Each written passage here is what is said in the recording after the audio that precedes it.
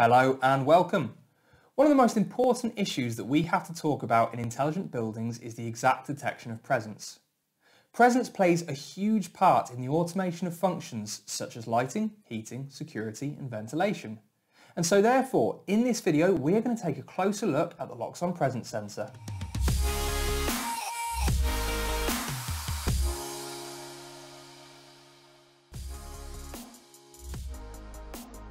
With a viewing angle of 360 degrees and a beam angle of 110 degrees, the detection range is 8 meters with a ceiling height of 3 meters.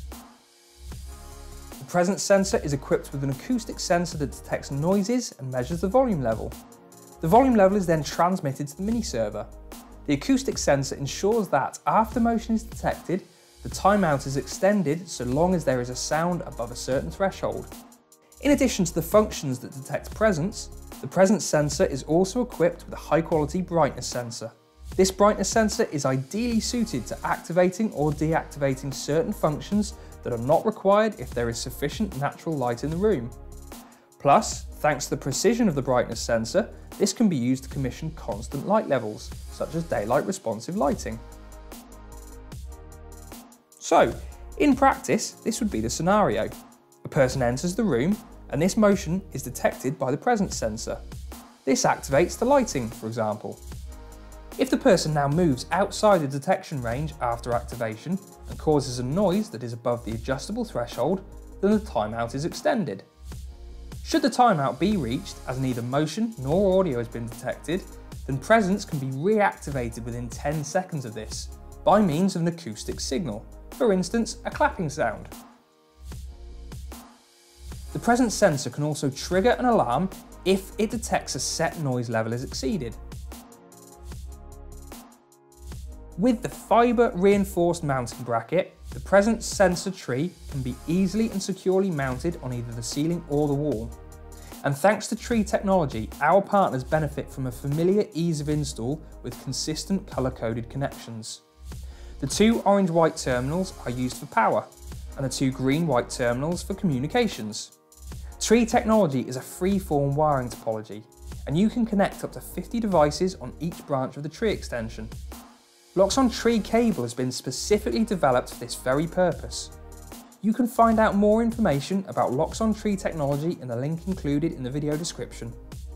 Once the tree cable has been physically connected to the presence sensor, the built-in LED of the device will indicate its status.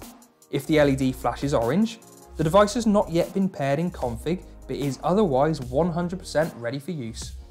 If the LED flashes red, this indicates a potential issue with the wiring. Once the device has been physically installed, next we turn to Loxone Config to continue the commissioning by pairing the device. Begin a search for tree devices, and the presence sensor will appear here on the list.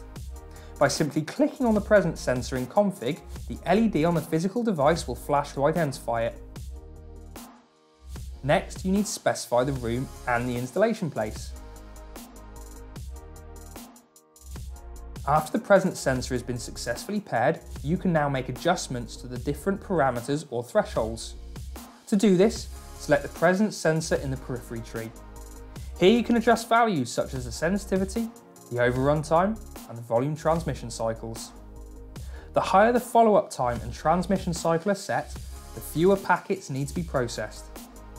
To edit the volume thresholds, click on Edit. A dialog box will now open showing the current maximum and minimum volume of a transmission cycle. From this graph, the maximum point should help you decide what the threshold value should be. Now you can define the minimum values for presence and the alarm. When setting these values, please make sure that the basic noise level of, for example, dishwashers, refrigerators and other equipment is taken into account. Once the threshold values have been defined, the configuration can begin. To do this, connect the inputs of the device, for example brightness, motion and presence, to various suitable function blocks.